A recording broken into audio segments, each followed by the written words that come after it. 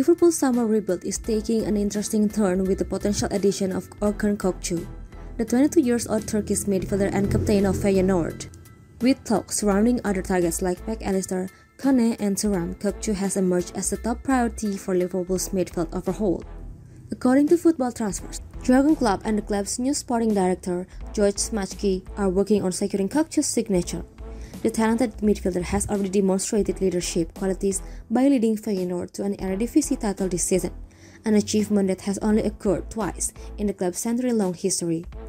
Kokcu's stats speak for themselves, with 8 goals, 2 assists, 9 big chances created, and an average of 91.8 touches and 2.8 key passes per game. His all-round presence is further highlighted by his ability to produce one shot on target every match. A box-to-box role would suit him well, injecting energy and youth into Liverpool's midfield.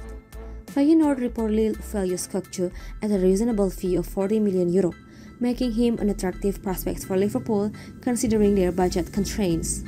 His arrival could be a significant signing for the Reds, and he may even become a future captain, given his leadership qualities. Liverpool's summer rebuild is evolving, and Kokcu's potential addition adds a new dimension to their midfield plans.